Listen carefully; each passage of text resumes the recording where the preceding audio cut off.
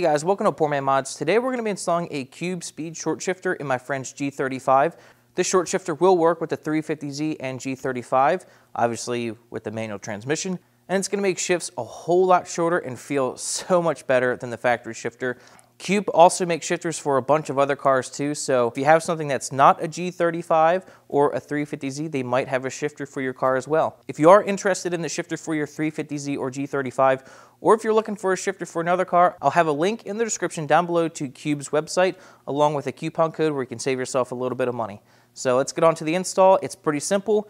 You will have to get it up on jack stands or ramps because there is one bolt that connects the shifter to the shifter linkage, and after that, the rest of the install is inside the car. So once you're underneath the car, there is a bolt at the very bottom of the shifter. Get underneath here on this side. There's a bolt at the very bottom of the shifter right there that we need to remove. It's a 12 millimeter. I have my ratchet on there. And once you get that bolt off, we'll be able to go inside the car and remove the shifter.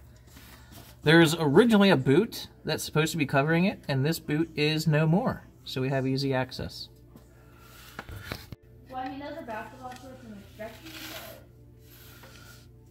Yeah, I know. All right, got the bolt. Now that we have the bolt removed underneath, we're going to take apart the shifter here. First, we'll do the shift knob. Got the shift knob off. Now we'll lift up on this trim and remove that.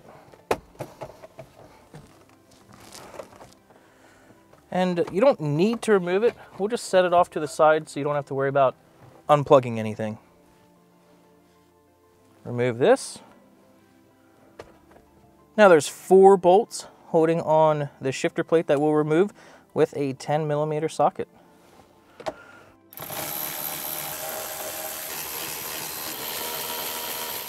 With the bolts removed, we'll remove this boot. Now we have access to this boot. We'll lift up the skirt there, and we have 3 more bolts to remove. And out comes the old crappy shifter. All right, here is the Cube shifter. This is everything that comes in the kit. Pretty simple to install. Pretty much everywhere there's a thread, you want to put some medium thread locker on there, especially this piece right here. This is like the main body to the shifter, so when you thread that on, put some Loctite on there, get it as tight as you can, and we'll take this over to the car and put it all in. We chose to go with the black shift knob with the silver lettering or the machine lettering. I think it looks super awesome, so definitely going to look good in the G35. So let's get to it. Now we're going to grab the Cube shifter itself. We're going to drop that in, but be careful. There are 2 metal bushings here that can fall out. And if you notice here, there's a little like boss tab sticking off right here. This is going to go right here on the shifter. And then this metal reverse lockout is going to go towards the passenger side. So this will only go in one orientation. And we're going to spray some grease on here. Oh God. Oh boy. Now when you drop this in, just be very careful to try to not drop the bushings at the bottom. It's not a big deal if they do fall, but you want to try to align it down there.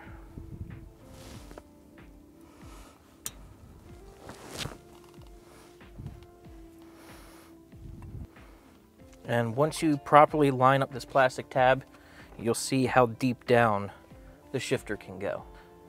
Then you're going to want to take this piece, and this is going to get installed on top of the shifter. The cutout is going to be on the right side of the vehicle for the reverse lockout. Then we're going to take the top shifter plate, place that on there. Once you get both shifter plates on top of the shifter, you can install the hardware, and you know you have everything installed correctly when that bottom shifter plate is sitting flush on top of the transmission. If there's a gap, then you have a alignment issue with the spring or that lower bushing. So if that lower plate is flat, dead flat on the transmission, you have everything right.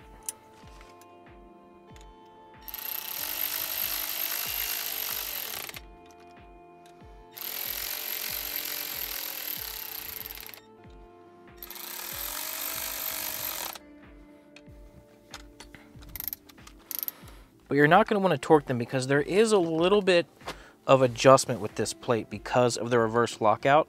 So what I recommend doing is leaving the shifter bezel out and taking the car for a drive, or at least just, you know, moving it forward and back in your driveway or whatever, and making sure this reverse lockout feels good after you connect it to the transmission down below, because there is some side-to-side adjustment here and you will have to fine-tune it.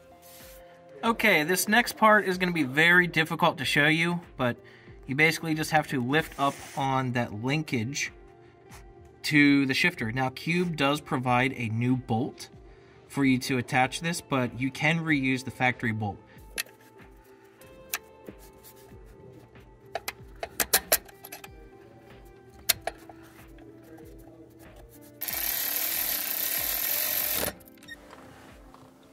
Okay, we have it hooked up to the transmission now, and what I'm going to do to try to get this adjusted as close as possible without driving it is put this in 5th and 6th gear. So this does have the reverse lockout built into it, so right now with this adjusted improperly, bam, you can go all the way over into reverse, but the reverse lockout, you're supposed to have to go down and over. So what I'm going to do, I'm going to find all the gears, so 1st, 2nd, 3rd, 4th, and just barely over is 5th and 6th. So what I'm going to do now is slide this reverse lockout over, but I don't want it touching. If you have it touching here, you might have some gear grinding issues or engagement issues. So what I did was bring this all the way over to where they touch and then space it about 1 millimeter or 2, and that's where we're going to lock it down. So as you can see, in 5th and 6th gear, it's super close, maybe 1 or 2 millimeters of a gap. And now to go into reverse, you have to push down and you can go under. So now to go into reverse, you push down, over, and you can come back. But you pretty much have to fine tune this adjustment for 5th and 6th. Now that we have the plate adjusted and where we think we're going to be happy, we're going to officially assemble this portion of the shifter. This nut right here effectively makes the shifter taller or shorter, so this set position is totally up to you. We're going to do like 2 threads up and have this thing pretty short. And don't need to go overkill, but we will put a little bit of thread locker on here. Just the blue medium strength. And I already put thread locker on this portion as well. We're gonna take a 22 millimeter wrench to hold that bottom nut and twist this on.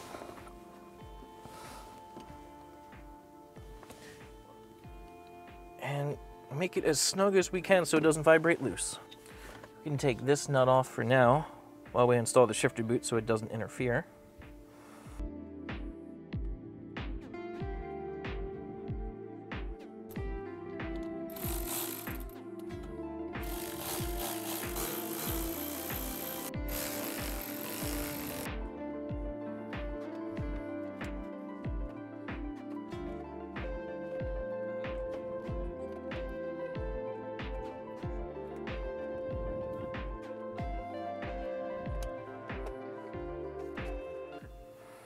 Then install the wonderful cube shifter. We'll get that aligned and use a 17 millimeter wrench, and you're gonna loosen the nut to press it against the shift knob to lock it in place. And now you have successfully installed the CubeSpeed short shifter in your G35 or 350Z.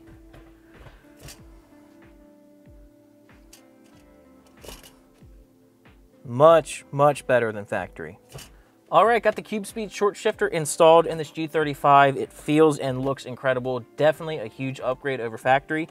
If you're interested in a cube shifter for your G35, 350Z, or practically any other manual transmission car, I'll have a link to their website down below, and also a coupon where you can save yourself a little bit of money as well. So big thanks to Cube for helping us out with this install. And yeah, hope you guys enjoyed this video. Hope you learned something, and I'll see you next time. Thanks.